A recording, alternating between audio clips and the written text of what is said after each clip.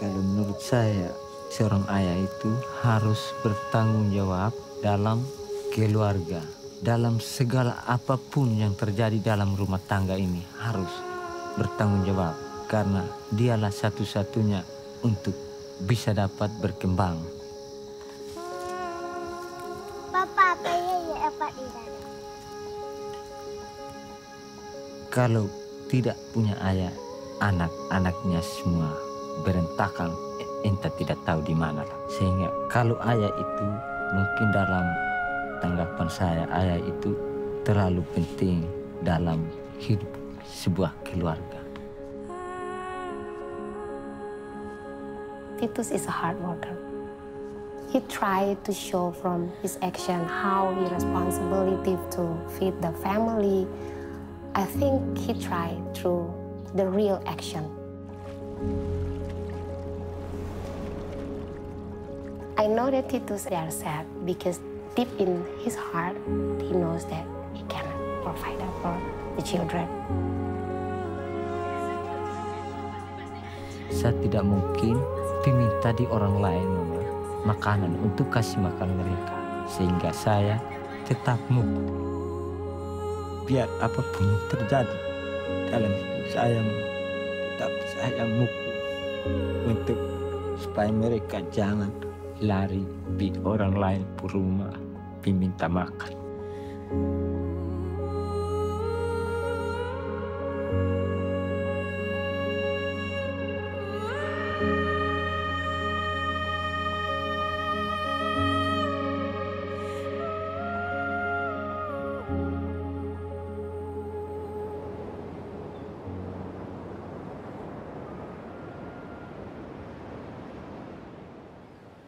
One of the great dreams of humanity is to be a part of a thriving neighborhood with safe housing, a stable income, and a sense of community that creates connection and belonging.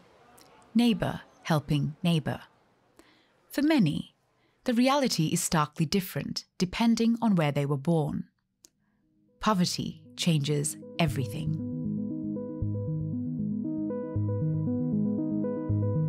If I asked you to write down a definition of poverty, what would you write?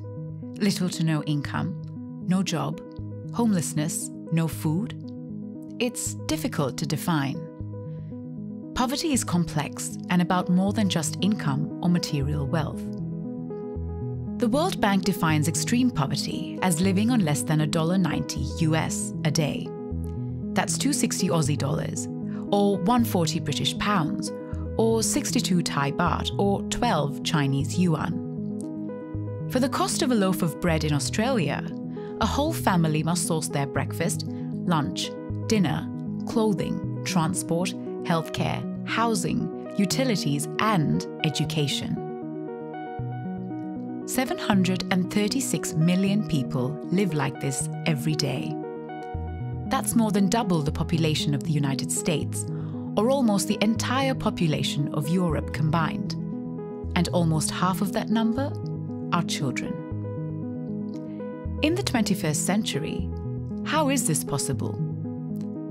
Poverty might be described as the complete lack of the means necessary to meet basic personal needs, such as food, clothing, and shelter. But this definition still falls short. Humans are more than just what they own. They are social, emotional, spiritual, and physical beings. Income alone can't tell the whole story. A person's income might be above the poverty line of $1.90 per day, but it still doesn't guarantee their family has electricity, access to a proper toilet, clean drinking water, or education. Poverty leaves people vulnerable to inequities like gender or ethnic discrimination, poor governance, conflict, exploitation, and domestic violence. These leave a long-lasting impact of shame, guilt, and powerlessness. This is the epidemic of our generation. This is bigger than any pandemic. It is the future of our children. We spoke to Noel Pabiona, the country director for Compassion in the Philippines. This is what he said about how it feels to live in poverty. When they wake up with so much hopelessness. because whatever they see around them speaks about hopelessness. The type of dwelling they have, the non-assurance that they're going to eat for the day. It robs you of hope for the future, so you live only for the present. You no longer believe that you can, arise out of your current condition. So this is how the poor feels. They feel desperation, they feel resignation and acceptance of their plight.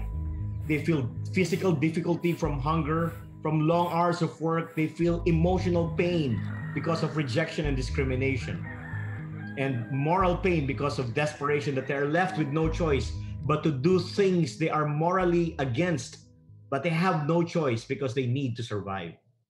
That's how poverty feels. No matter the statistics, the most insightful definition of poverty comes from those who live it. My father was taken away from us, and by that I mean he was murdered. Nothing was the same for me. My mother had no job, my father was the only breadwinner. We moved from where we stayed to a place called Naguru Kasenke, which is one of Uganda's largest slums. And then I was introduced to our new home, which was a 12 by 12 room. I looked up on the roof. It was a tin roof that had holes in it. That was the night that we would stay standing.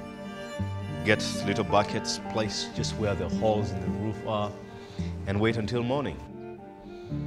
A reality hit me that day. This was life. Poverty began to speak to me as a child. I felt I was nothing. I didn't matter. Nobody cared to know my name. I think the best way I could describe who I was and what I thought is the word hopeless. Poverty is not just the lack of money, the lack of material, food and water. Poverty is in, it's deep.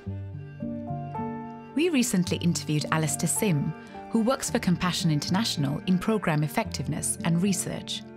Poverty is usually described as a condition, but I like to view it first as the context in which people live that then contributes to the condition of being deprived. That's why I prefer not to call people poor or call them the poor, but as people living in and with the context and consequences of poverty. And these poverty contexts, whilst at their most basic level are economic, they result in multiple levels of breakdowns in the physical, cognitive, social, and spiritual aspects of human development. So these different dimensions and relationships with and between the different dimensions are very complex, and they require deep and community-level understanding. The multidimensional nature of poverty makes it difficult to know where to start. But there have been great strides made over the last 2 decades that have seen a substantial decrease in those living in extreme poverty. With the onset of industrialization and rising productivity, the share of people living in extreme poverty started to decrease. This was surely one of the most remarkable achievements of humankind. But how is this measured? Poverty is measured by each country's government, which gathers data through household surveys of their own population. Entities like the World Bank provide support and may conduct their own surveys. Alistair explains why this door-to-door data is so important in alleviating poverty. Firstly, it helps us and our partners make well-informed and objective program decisions. It helps us become more analytical and aware of our biases and maybe our ideologies, and how these do or do not align with reality. It ensures that we're constantly learning to make sure we stay in touch with our own changing realities and with the wider development sector.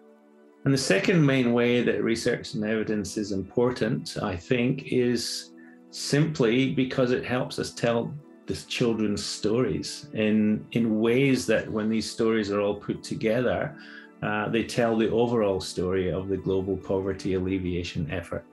So, what is the data saying? In 1990, approximately 36% of the world's population lived on less than $1.90 per day. But since then, approximately 1.2 billion people have risen out of extreme poverty.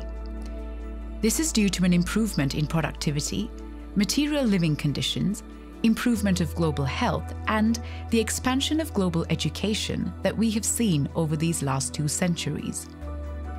So at the beginning of 2020, 9.2% of the world survived on $1.90 a day. That's still 736 million people living in extreme poverty. Poverty declined during the last generation because the majority of the poorest people on the planet lived in countries with strong economic growth. Then, everything changed. The COVID-19 pandemic of 2019 stopped decades of progress in the fight against global poverty. For the first time since 1998, the international poverty line increased. As a result, around 97 million additional people are living in poverty, a historically unprecedented increase. The difficulty of this data is that the work that has been done for decades has now been undone. Industry stopped, jobs were lost, health services were overwhelmed, schools were closed, and isolation impacted everyone. Pandemics are not selective with whom they impact, but they do disproportionately affect those living in extreme poverty. The devastating impact of the COVID-19 pandemic has heightened the effects of conflict and climate change. Let's take a closer look at the Philippines. In the Philippines, the devastating effects of the pandemic were exacerbated with the arrival of many natural disasters. At the end of 2020, the country was hit by one of the strongest typhoons in its history, Goni. The United Nations reports that at least 25 people were killed, almost 300,000 homes were damaged or destroyed, and nearly 3 million people were affected. 2 weeks later, Typhoon Vamco followed, killing over 70 more people and destroying another 140,000 homes. The Philippines is a country made up of over 7,000 islands. Its combined landmass is only just bigger than the US state of Arizona. But where Arizona has a population of 7 million, the Philippines has a population of almost 111 million. More than 16% of this population is living below the poverty line, which is over 17 million people. It's a grim existence for so many. Noel Pabiona has been in the Philippines throughout this season of difficulty. You see, living below $1.90 a day is already hard.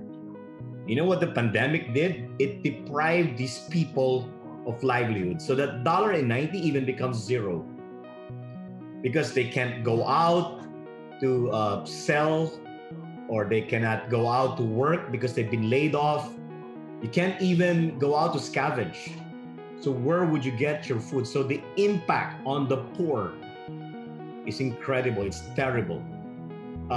There is, of course, you just being confined in that small space that you're living in that is cramped.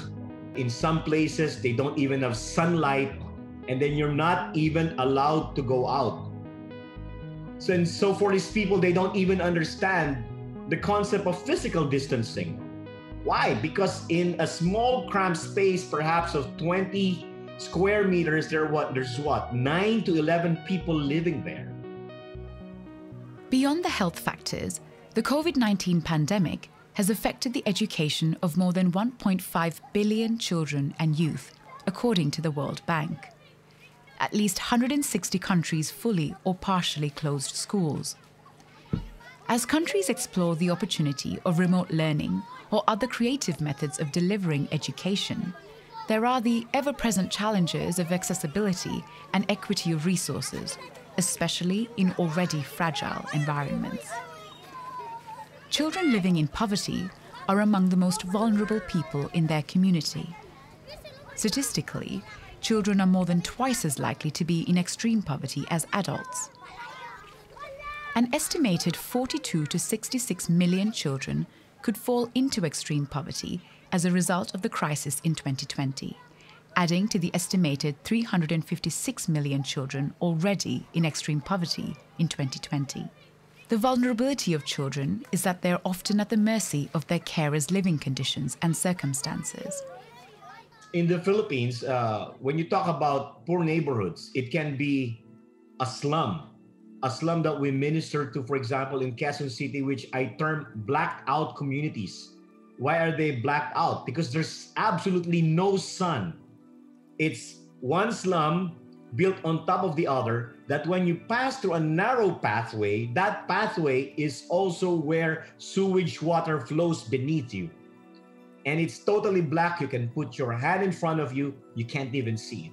So you could just imagine how difficult the conditions are. Without sunlight, they can't be disinfected, but they're already living in a place that where bacterial infection and all types of viruses are actually thriving.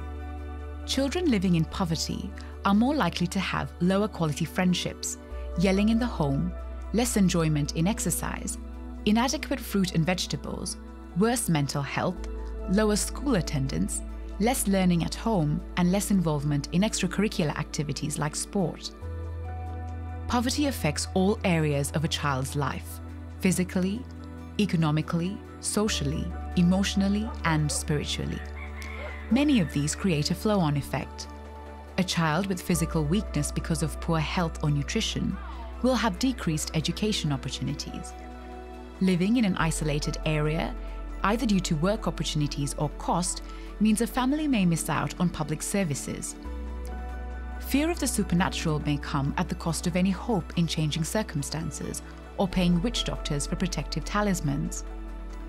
These different aspects are linked together, creating a complicated web that cannot be solved purely by economic means. For children living in poverty, sometimes their best isn't enough to overcome the insurmountable challenges.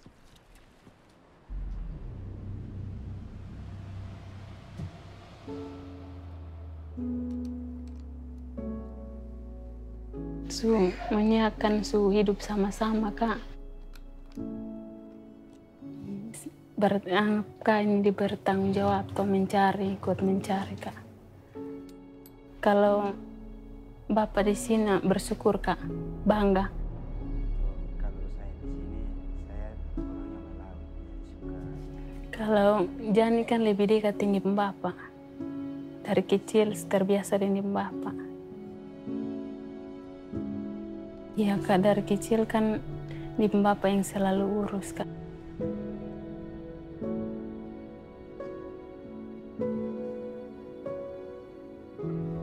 Itu kalau saya di sini, saya orangnya melaut, jadi suka ini kayaknya mungkin belum bisa.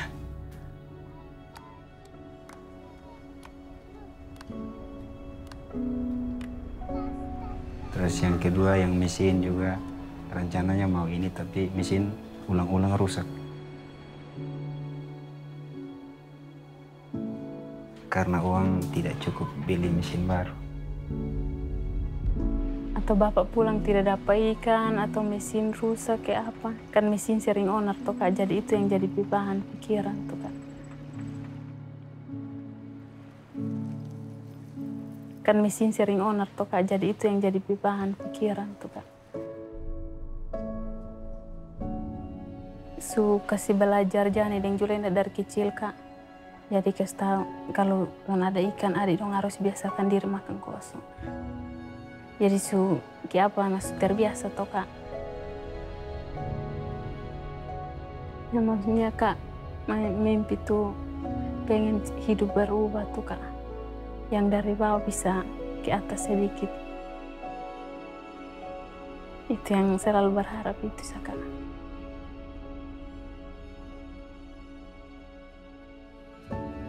Pengennya ya jadi orang yang sukses, Kak, karena orang tua kan susah, pengen anaknya sukses. Kadang beta pikir-pikir kenapa kok dalam hati saya hanya minta tolong. Ya cari hasil untuk rencananya mau cari hasil di atas untuk pakai beli alat. Kosong habis kosong semua bilang apa sonde bisa tak usah pikir-pikir itu mungkin ada hari besok.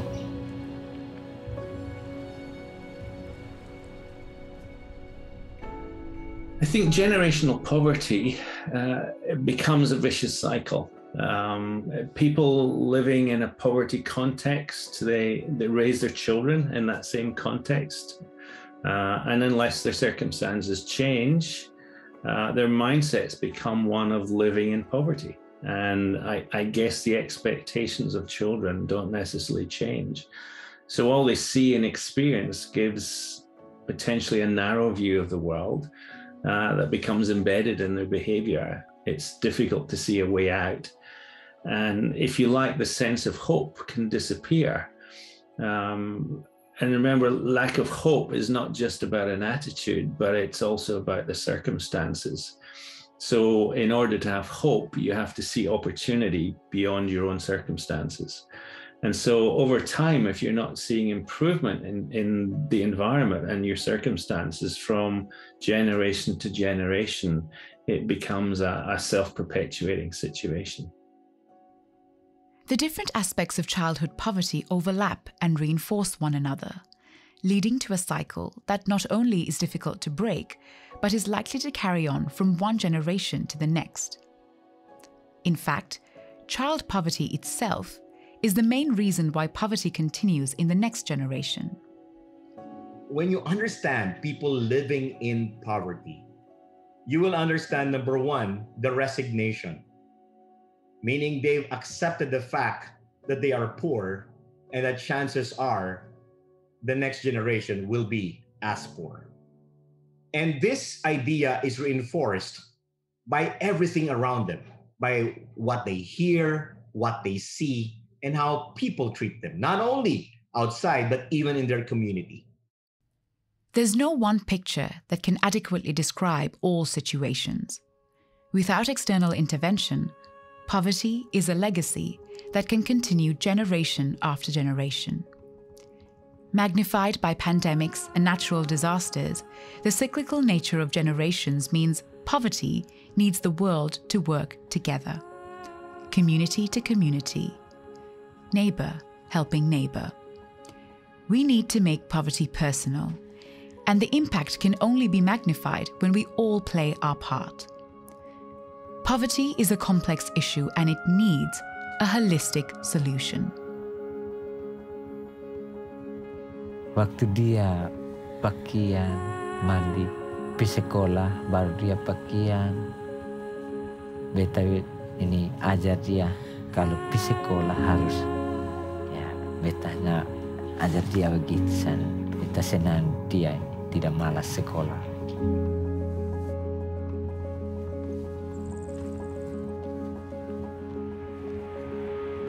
Kerja setengah mati baru dapat hidup. Jadi beta usahakan mereka kasih sekolah, mereka jadilah anak yang baik dan pintar, supaya dalam hidup mereka tidak susah seperti kami lagi.